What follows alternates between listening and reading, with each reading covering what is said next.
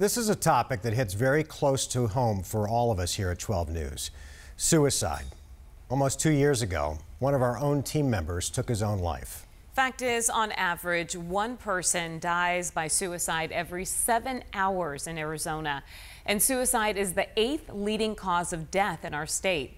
One of our goals here at 12 News is a social responsibility to our viewers to give you resources and find solutions. Team 12's Tram Mai shows us why preventing suicides has become a mission for all of us.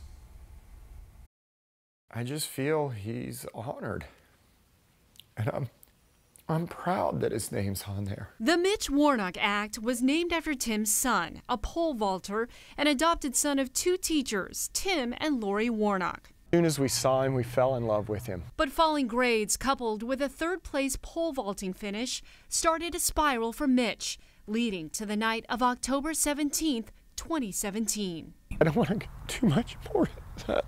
It's too hard for me. But I found him.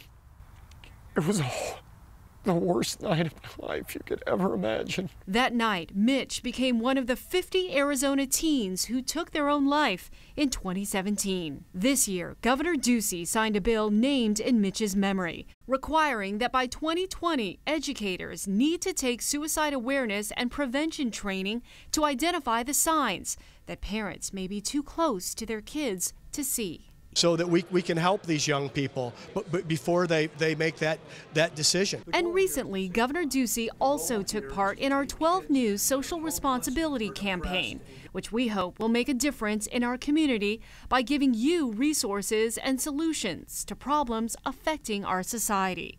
Today, President and General Manager of 12 News, Dean Dittmer, presented a Technic grant of $5,000 to the Arizona Director of the American Foundation for Suicide Prevention, Corey Froylander. We are proud to be able to offer a lot of suicide prevention education in the community. We do a lot of advocacy as well as provide support for survivors of suicide loss. The goal is to reach out to those who need help before it's too late. Not a single one of them deserved to get to that level of hopelessness and to feel that level of, I don't want to live anymore. Tram Mai, 12 News.